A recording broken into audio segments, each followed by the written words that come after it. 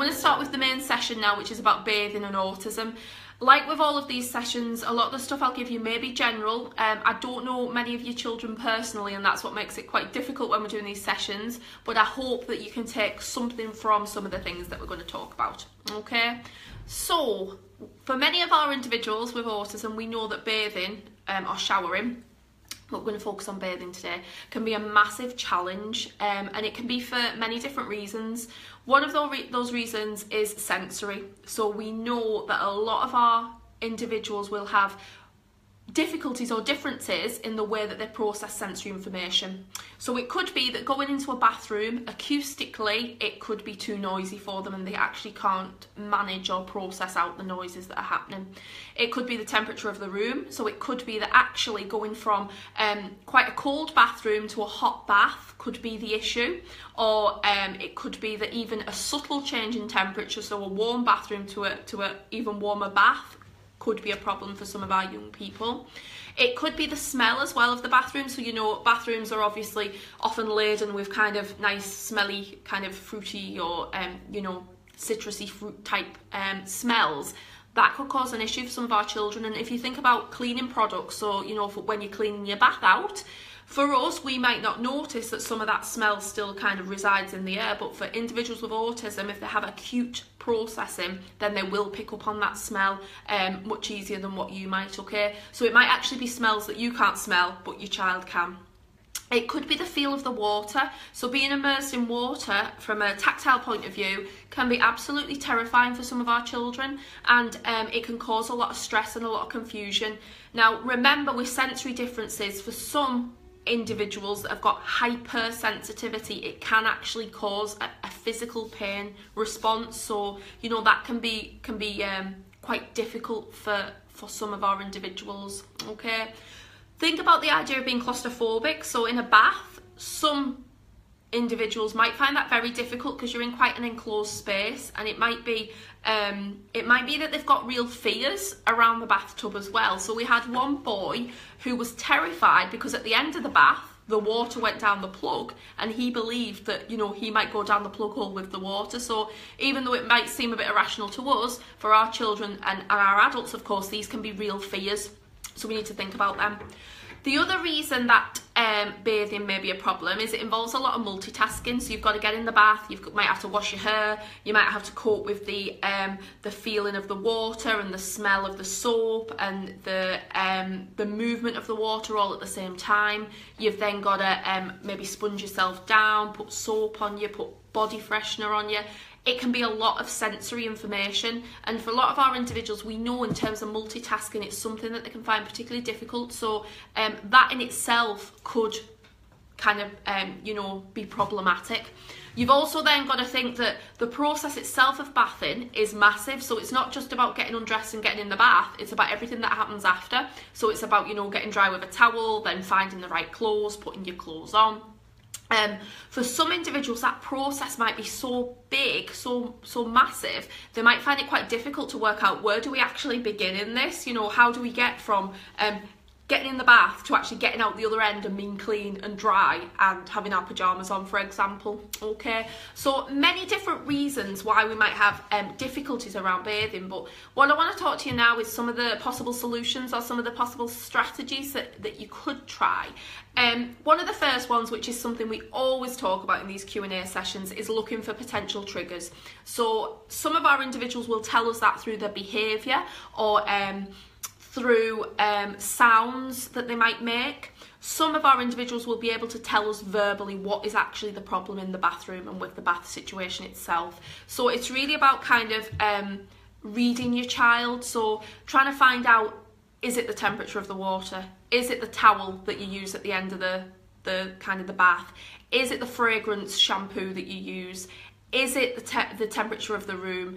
Is it the noise of the window being open and there's a noise outside that's causing a problem? So you'll know yourself as parents, you've got to be a little bit of a behaviour detective, and you've often got to unpick things, because it might be that you assume that your child's got a problem with washing their hair, and it's the issue of they can't cope with kind of water going over the head.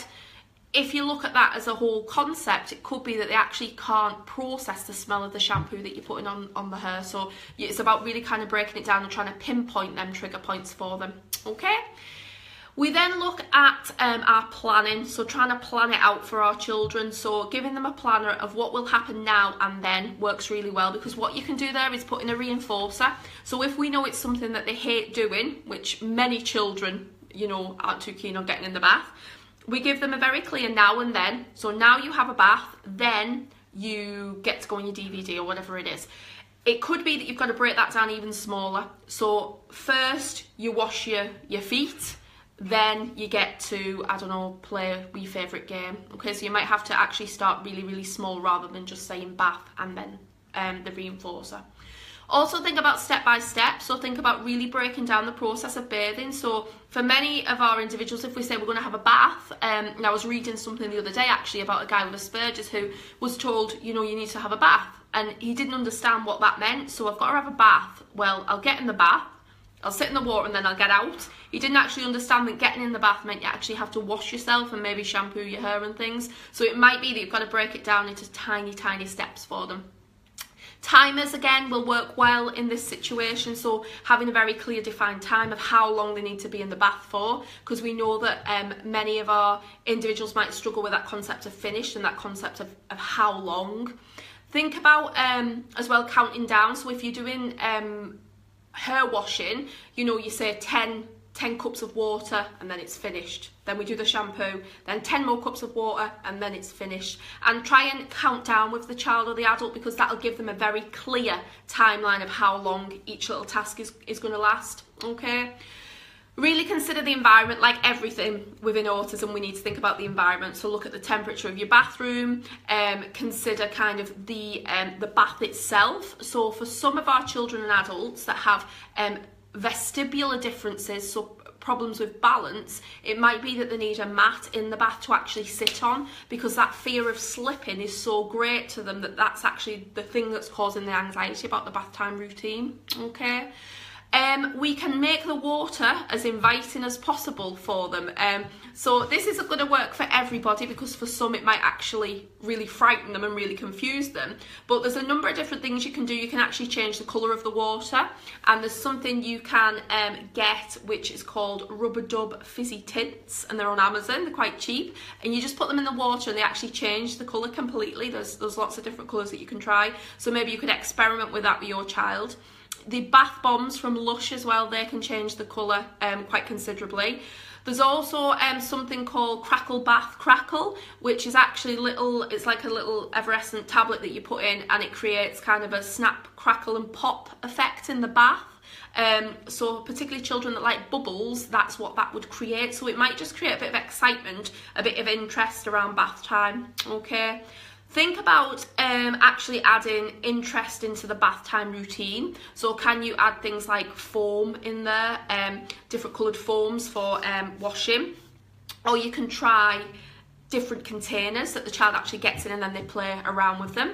There's also a little great set that you can get for like £1.50 on Amazon, which is like 5 little ducks and little nets that you can kind of hook the ducks. If you've got children that or adults that are interested in that, there's lots of different toys that you can get to make bath time more interesting. And I mean, in some way, I suppose they act as distractors as well. So, you know, you're giving them a bit of a distractor while you're actually trying to get them, you know, to get clean a little bit. There's also bath body paints that you can get, which again just kind of create a bit of fun around bath time and maybe relax it a little bit and try and reduce a bit of that anxiety. Okay. The other thing you can think about is if your child's got a favourite toy or a favourite puppet or something like that, using them to demonstrate what washing is. So, you know, actually using them with a little flannel or with a little sponge or with the soap, whatever they will tolerate. Doing that on the puppet or the doll first and then trying to get it to translate to your child.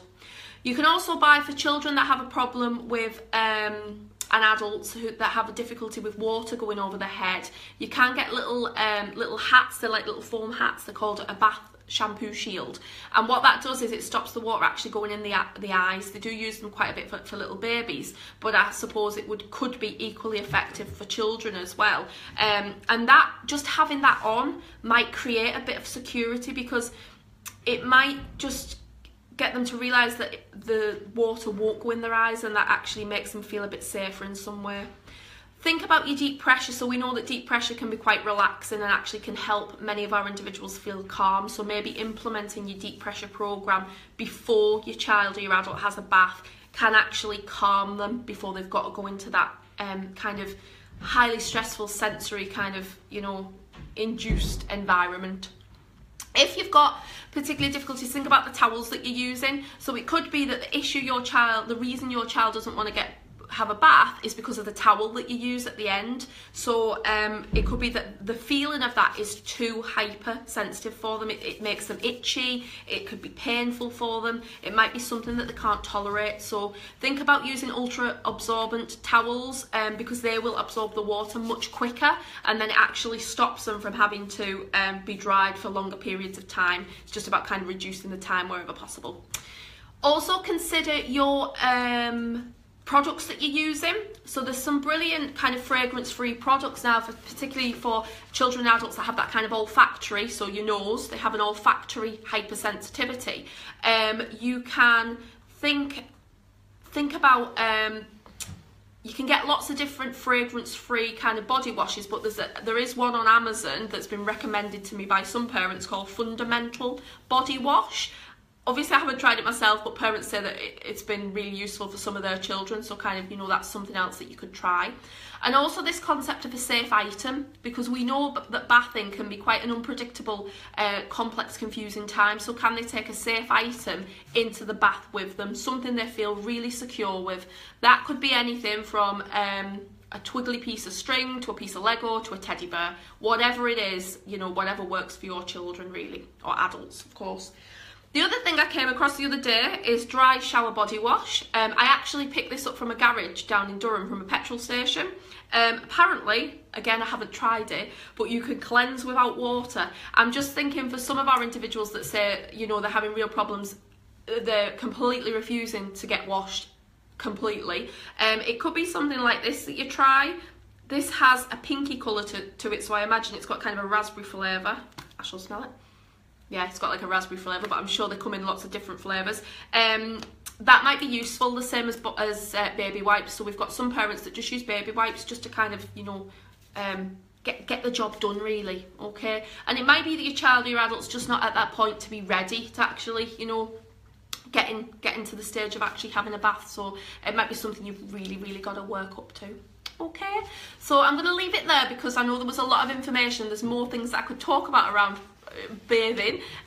You know, you think it's a little subject, but actually when you look into it, break it down, it's actually quite big. So I'm just going to look. I know some people have made comments. Let me see. Okay, hi Amanda, hi Emma, thanks for joining us. Amanda, we use Lush bath bombs at times and lots of toys, but my son hates the tap running and only sits in cold baths. Yeah, absolutely.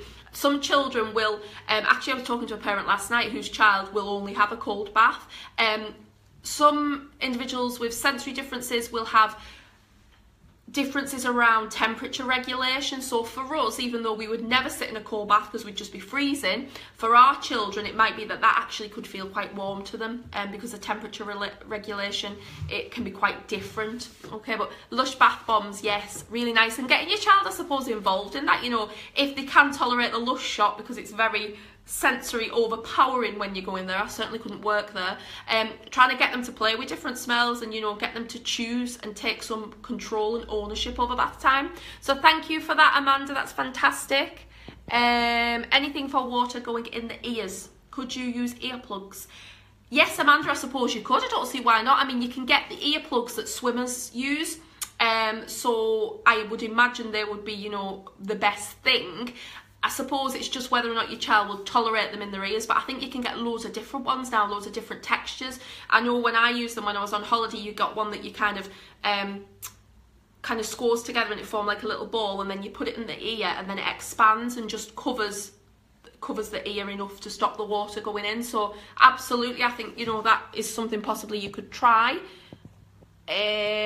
Emma is telling us, you used to be able to buy a ring that you wore like a hat in Mothercare that stopped water getting in the eyes. Yeah, that's the one that I was talking about, Emma. So you can get them in Mothercare, as Emma's told us, but also I think you can order them on Amazon as well. The good thing with them is on Amazon is that you can get them in with different pictures on and different colours. So it might be, again, trying to incorporate that idea of, you know, let's make bath time as fun as we can. Although I know that's, you know, not as easy said as done.